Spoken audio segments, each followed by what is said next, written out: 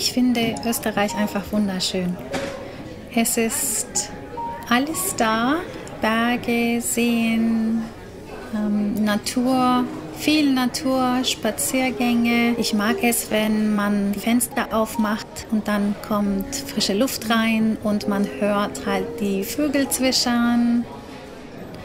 Ich habe halt so ein ganz romantisches Bild von Österreich bekommen in den letzten Jahren und das hat, glaube ich, auch meine Herangehensweise an die Musik in Black-and-White Statements sehr geprägt.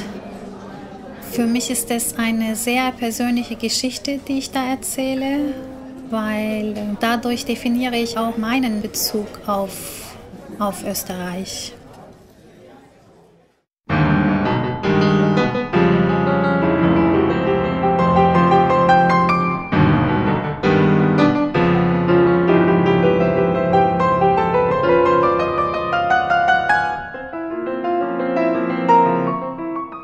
Es sind sehr unterschiedliche Stücke, sehr unterschiedliche Menschen und durch die Musik bekommt man einen wunderbaren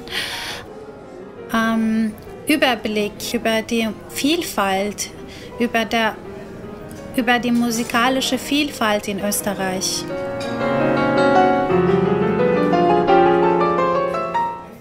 Ich war involviert in dem gesamten Kompositionsprozess und da hat man natürlich direkt eine andere persönliche Perspektive. Das wird dann eine sehr, sehr emotionale Sache. Und